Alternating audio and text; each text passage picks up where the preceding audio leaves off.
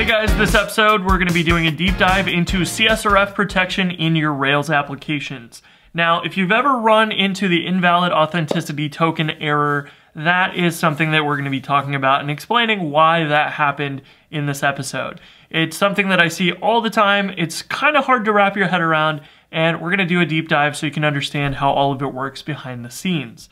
Now, let's take a look at our form here and see what the CSRF token looks like.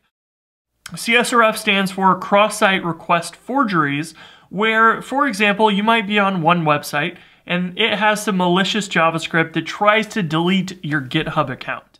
That would be super bad, and it could do that by writing some JavaScript to make an AJAX request to github.com.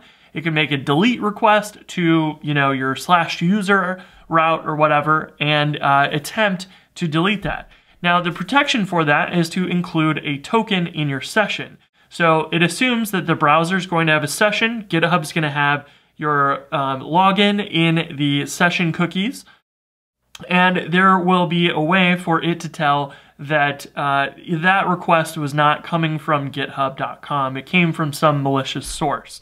So that is kind of what the CSRF token protects you from. And it works by setting it in your session and comparing the submitted value with the one in your session that only the Rails server can actually read and tell. So that's what we're going to be doing in this episode.